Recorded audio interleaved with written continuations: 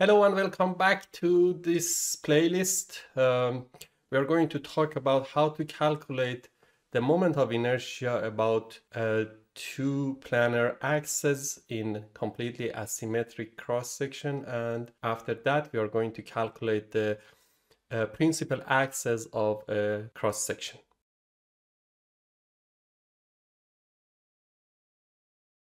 So the example of this video is about one L-shaped cross section, which is 120 millimeter from the bottom for the first part, and then 60 millimeter, and in the horizontal direction 60 millimeter, and then 180. Now assume that a bending moment about horizontal axis is applied to this cross section. First of all, we need to find out the center of this cross section, assuming that the cross section is with a homogeneous material and it's not a composite cross section, but because it is completely asymmetric about both axes, we need to find out in x and y direction. First of all, we need to have basic lines. Let's say this is x and this is y. So based on the basic equation, x bar will be sigma ai xi divided by sigma ai, and it will be, let's assume we have this rectangle number 1 and rectangle number 2. It's easier. So rectangle number 1, x is 30 millimeter and y from the base is 90 millimeter. Rectangle number 2, x is 60 plus 90, 150 millimeter, and y is 120 plus 30, 150 millimeter. Area of the first section is 180 times 60 square millimeter. The second one is also 108 times 60 square millimeter. So if we have these information, then easily with the equation we can calculate x bar, which will be 180 times 60 square millimeter times 30 millimeter plus 180 times 60 square millimeter times 150 millimeter divided by area, which is 180 times 60 plus 180 times 60 square millimeter. The result will be 180 divided by 290 millimeter. The same approach for y bar, which is sigma ai yi divided by sigma ai, and it will be 180 times 60 times 90 square millimeter plus 180 times 60 times 150 divided by 180 times 60 plus 180 times 60 square millimeter. So it will be 120 millimeter. First of all, we need to define where the center of this cross section will locate, and now we know from the x direction it is going to be 90 millimeter, and in y direction it will be 120. This will be x prime and y prime, and this is the center of this cross section. Now we have the center of the cross section. We are going to calculate the moment of inertia about these two axes, which we can go with the basic equation. Ix prime will be sigma bh power by 3 divided by 12 plus a times dy power by 2. So the first one will be 60 times 180 power by 3 divided by 12 plus 60 180 times the difference between the centroid of the rectangle 1 and the centroid of the entire cross section will be the distance in y direction of this point. So it will be 30 millimeter power by 2. And then for the other one, it will be 180 times 60 power by 3 divided by 12 plus 180 times 60 times, now it will be 30 millimeter power by 2. So all the numbers are in millimeter, and this will be millimeter power by 4. I calculated this earlier and it is 5.2 10 power by 7 millimeter power by 4. Now Iy prime, the same concept, sigma bh power by 3 divided by 12 plus adx power by 2.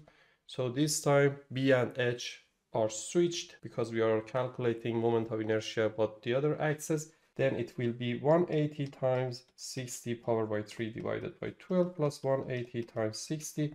Now the distance between the centroid and the centroid of rectangle number 1 will be 60 millimeter, which is this distance. Plus the other one will be 60 times 180 power by 3 divided by 12. 180 times 60 times the distance from here to new y prime or the centroid in x direction will be 60 millimeter as well. This value will be 11 times 10 power by 7 millimeter power by 4. If you have a cross section with only one asymmetric axis, then polar moment of inertia will be 0. But as far as this is completely asymmetric, but about or around both orthogonal axes, then moment of inertia or cross or polar moment of inertia will not be 0. For calculation of that, the base equation is ix prime y prime is sigma ix prime y prime 0 plus a times dx times dy.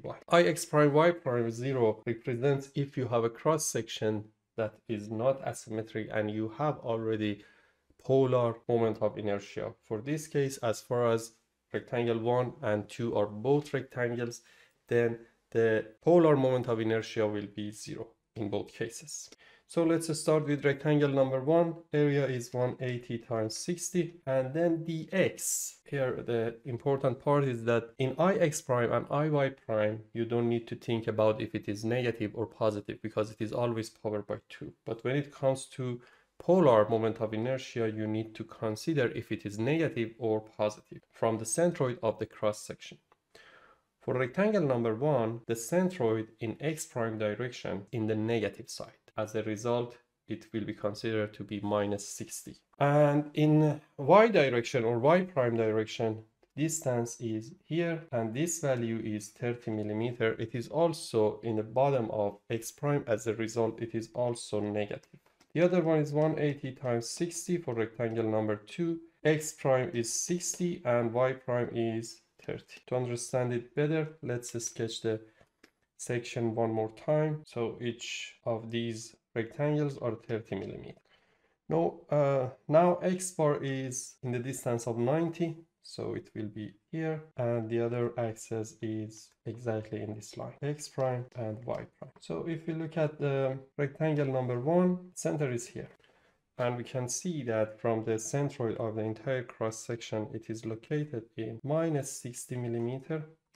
And in y prime direction, it is minus 30. The other one that we have, rectangle number 2, in x prime direction, this is 60. And in y prime direction, it is 30. So here you can find out. As a result, ix prime y prime will be calculated and it is 3.9 10 power by 7. It can be negative or it can be positive. In this case, it is positive. Now we have ix prime, iy prime, and ix prime y prime. What we need to do, calculation of the principal axis.